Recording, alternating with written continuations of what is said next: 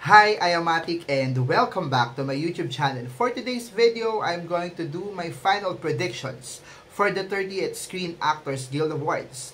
But before that, don't forget to click the subscribe button and hit the notification bell so you will be updated to my latest videos. Anyway, let's get started.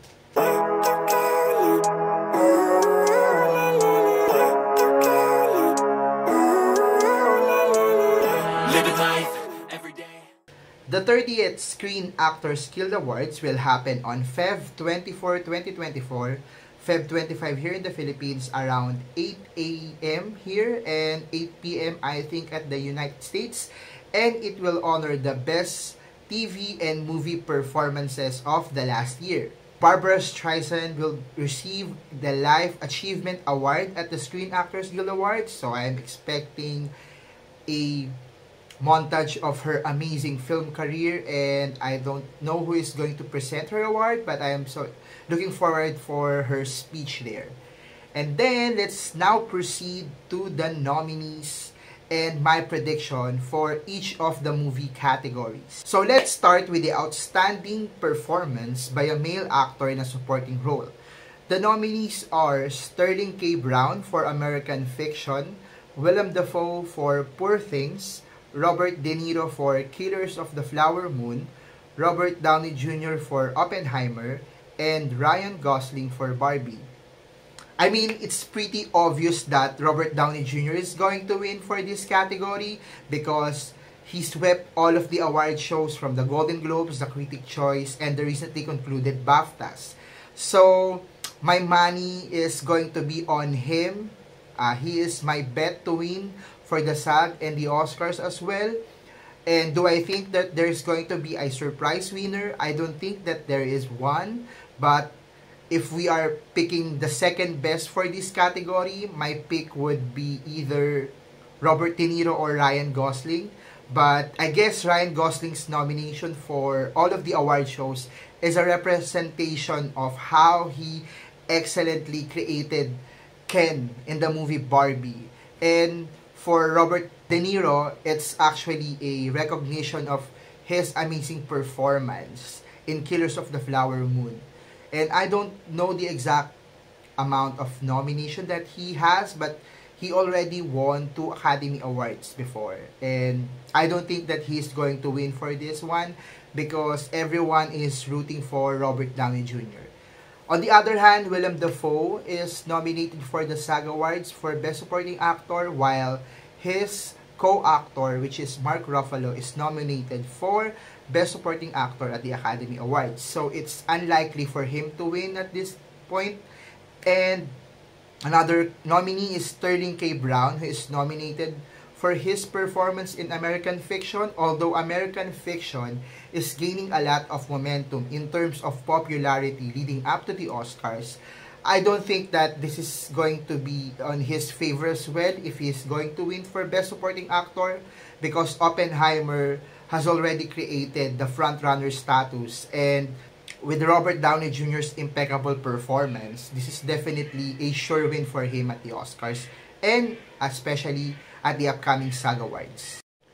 For outstanding performance by a female actor in a supporting role, the nominees are Emily Blunt for Oppenheimer, Daniel Brooks for The Color Purple, Penelope Cruz for Ferrari, Jodie Foster for Nyad, and Divine Joy Randolph for The Holdovers.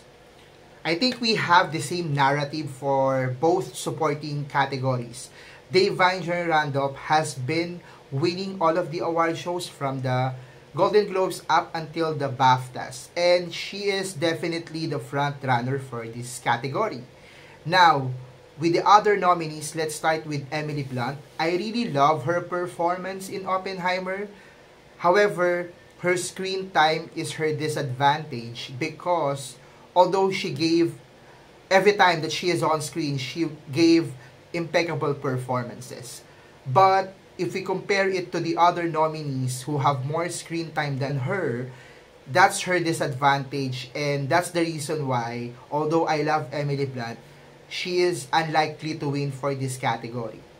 Next, Daniel Brooks is nominated for her performance in The Color Purple. while she gave an amazing performance in this movie, I don't think that she has the advantage of winning, because if we look at the nominees for the Academy Awards, she's the only actor nominated for that movie. And it's unlikely for her to win as well in the SAG Awards, although the whole cast of The Color Purple is nominated for Outstanding Performance by a Cast in a Motion Picture.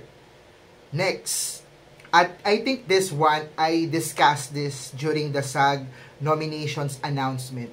This is the surprise nominee, Penelope Cruz, for her amazing performance in the movie Ferrari, which some think that should be nominated for numerous award shows including the Oscars. But unfortunately, she was only recognized by the Screen Actors Guild Award. And do I think that she is going to win for this one? I don't think that she has a chance of winning, although we witnessed Emily Blunt winning the Best Supporting Actress for her performance in A Quiet Place, which she was snubbed by a nomination at the Academy Awards. So maybe that could happen, but since we are witnessing Da'Vine Joy Randolph's frontrunner status, winning all of the awards from the Golden Globes up until the BAFTAs, then it's unlikely for Penelope Cruz to win for this one.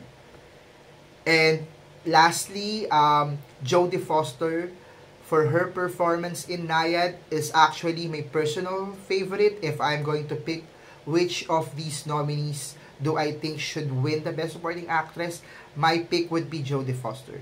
However, since she did not win any of the precursor award shows leading up to the Oscars, and that's her disadvantage, then she is, I'm thinking objectively, even though I love her performance, I don't think that she is going to win for this one as well. And it's going to be Da'Vine Joy Randolph no matter what. And that's it. The same goes for the supporting actor. For outstanding performance by a female actor in a leading role, the nominees are Annette Bening for Naiad, Lily Gladstone for Killers of the Flower Moon, Carey Mulligan for Maestro, Margot Robbie for Barbie, and Emma Stone for Poor Things. While Emma Stone won all of the award shows leading up to the SAG and the Oscars, there is a slight possibility that her frontrunner status might change. If Lily Gladstone would win the SAG Awards, then it's going to be a neck-and-neck battle on who is going to win the Academy Awards for Best Actress. So, if we dig deep to it, we can think of what had happened a couple of years ago when Glenn Close was the frontrunner, winning the Critics' Choice, the Golden Globes, and the Screen Actors Guild Award.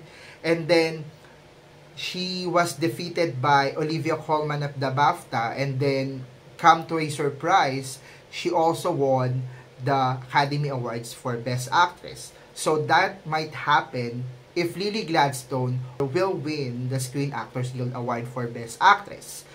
But right now, I think Emma Stone is the frontrunner for this category.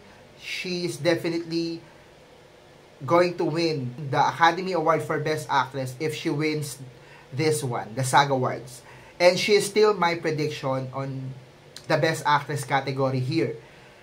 However, there might be a surprise like Annette Bening, who is gaining a lot of momentum for her brilliant performance in Naiad. And I've read a lot of forums and comments that she might be the surprise winner here for the SAG and the Oscars, because she gave an amazing performance and she has been nominated multiple times and hasn't won any awards for Best Actress, especially at the Academy Awards. So she might be the surprise winner for this one.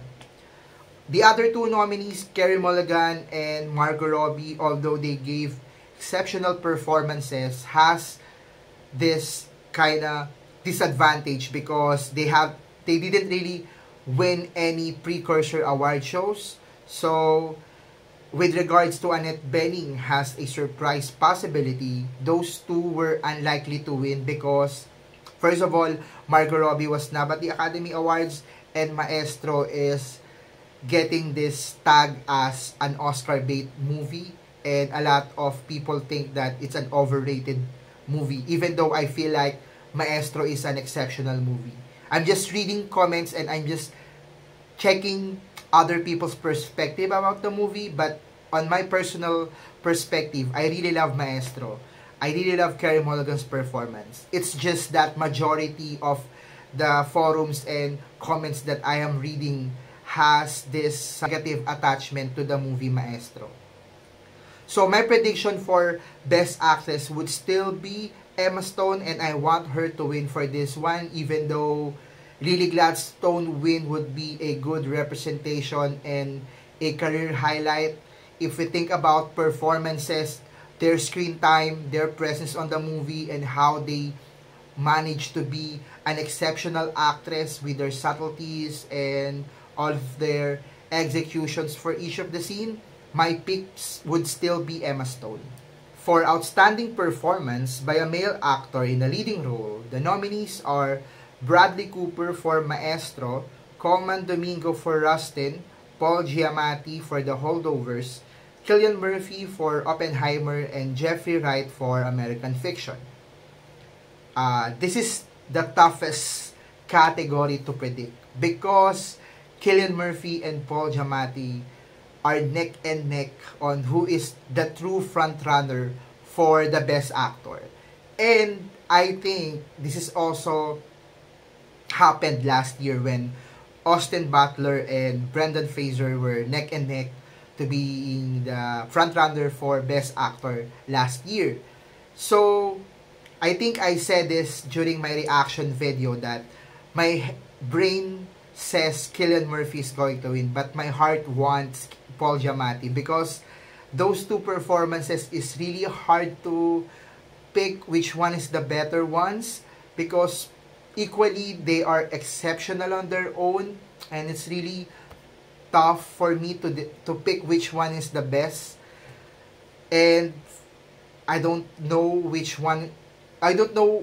performances the SAG Awards would recognize. But those two performances for me should win the Best Actor. I don't want to discuss the other nominees like Bradley Cooper because I am repeating myself about the Maestro Oscar bait situation, or Colman Domingo and Jeffrey Wright.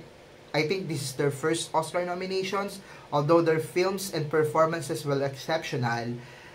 In terms of who is getting a lot more buzz or who is getting a lot more conversations, it's going to be Paul Giamatti versus Cillian Murphy. And my final prediction would be, I hope it's a tie, but I guess only one will prevail the winner, and my prediction would be either Cillian or Paul. I don't want to pick which of them should win the Best Actor, but whoever wins, I would be happy between Cillian or Paul. And last, let's go to the Outstanding Performance by a Cast in a Motion Picture. The nominees are American Fiction, Barbie, The Color Purple, Killers of the Flower Moon, and Oppenheimer. In terms of the Outstanding Cast in a Motion Picture, since we are basing the best casting or the best ensemble cast from the Critics' Choice and the BAFTA, because The Holdovers wins Best Casting, while Oppenheimer wins Best Ensemble Cast at the Critics' Choice Award, I think it's going to be Oppenheimer. I think that movie will win the Best Cast because it's a sure win for the Best Picture and Best Director. So I guess it's going to be the winner for the Outstanding Performance by a Cast in a Motion Picture. Now, is there a surprise? I think the surprise would be Barbie winning this one. And my sentimental favorite would be The Color Purple might get it, but it's going to be a long shot for that movie since it was snubbed by the Academy Awards. So, my final prediction would be still Oppenheimer. So that's it. I'm so excited for the Screen Actors Guild Awards, especially for the Best Actor. It's really hard to predict, And I don't want to pick between Cillian Murphy or Paul Giamatti. So I leave it as a tie for now. And then for the Best Actress, Emma Stone, my favorite. For supporting, it's Evangeline Randolph and Robert Downey Jr. and Oppenheimer for the Best Cast. That's it. I am Matic. Thank you for always watching my YouTube videos. And see you at the SAG Awards. Bye-bye.